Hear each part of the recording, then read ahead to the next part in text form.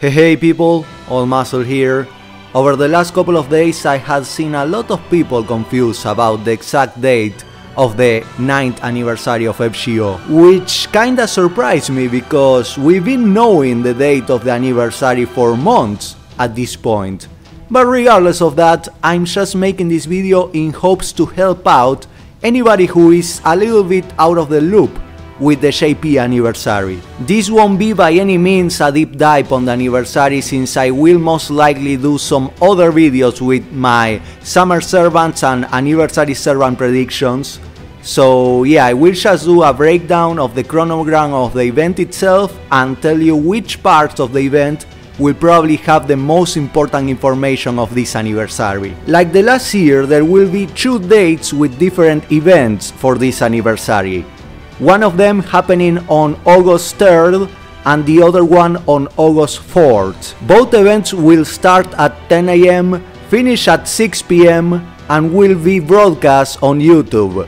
This of course is JP time, so the times and dates could vary depending on your time zone. For example, here in Argentina we have a 12-hour difference with Japan, so I will be watching the event from 10 PM to 6 AM. On screen we have the schedule of day 1. The most important broadcast from this day will be the fake Grand Order staff talk that starts at 2:30 PM.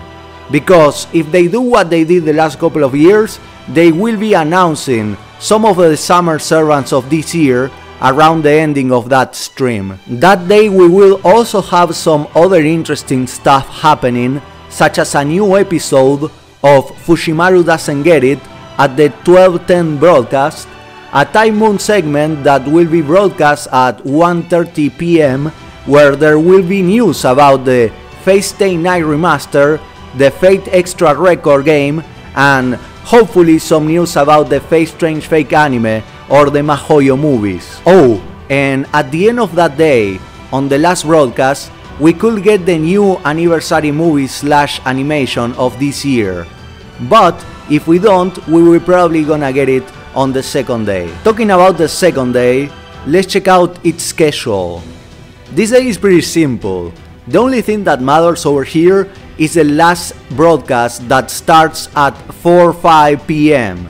On that broadcast, the anniversary servant and this year's CSSRs will be revealed, and we're likely gonna get some news about what's coming next for FGO. I'm hoping for the announcement of a date for Order Code 3, some teasers about the upcoming Uolga fights we have left, or them finally addressing that the Loswell arc will be finishing next year. Regardless of what the announcements are, I don't think there is any other broadcast we're watching on this day, unless you like to see some of the FGO VAs having a great time and doing some slice of life anime type shit.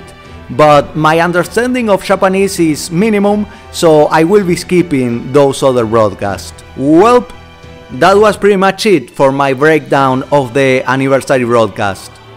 Like and subscribe for more FGO anniversary content. It's been your boy Muscle. Until next time, bye bye!